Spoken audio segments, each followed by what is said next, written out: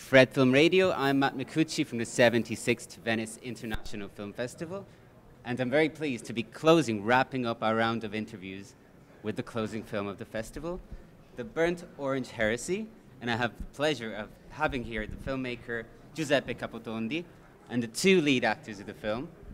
We've got Claes.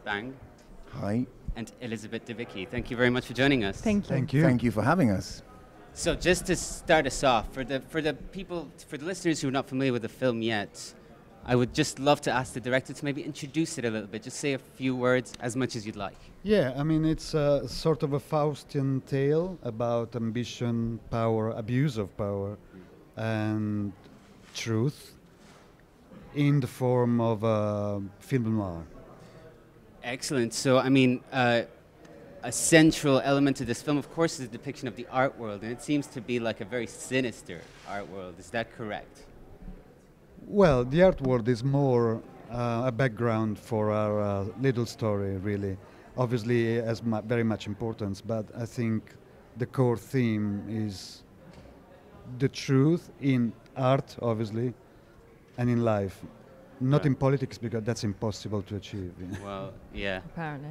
Especially now, right? Especially nowadays, everywhere you look. Crazy times. Is that what interested you about the original, the source, the novel? Yeah, of course, because it's about truth, and I think, you know, it's now or never. You know, it's the last times that we can talk about truth without being, you know, possibly jailed. Exactly.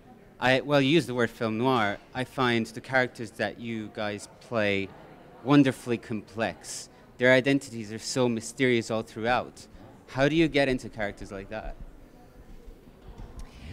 Well, for me, what really drew me to Berenice is this. It was actually a sort of purity of her, and I found, you know, the entrance point for me with the character was how she struck me. Anyway, on the page was a woman who had once really known herself and was sort of very true to her sense of self and self-worth. And had been really knocked off that pedestal and had sort of lost her sense of identity. And you meet somebody who's actually quite at sea and therefore very vulnerable and looking for somebody to connect with, and therefore sort of allowing herself to be projected upon and sort of let her identity come through the eyes of others.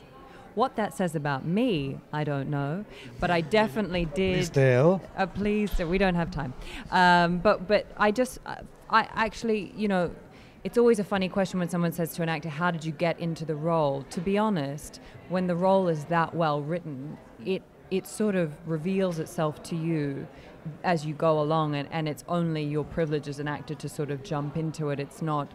there are so many entrance points into a script like that, I think, certainly the way I read her, and also testament to the writing, that the more I read it, the more the blueprint of who this person was sort of became apparent to me, and little clues dropped in on the 10th reading, you know, and that's the joy of truly great writing. Claes, what about you?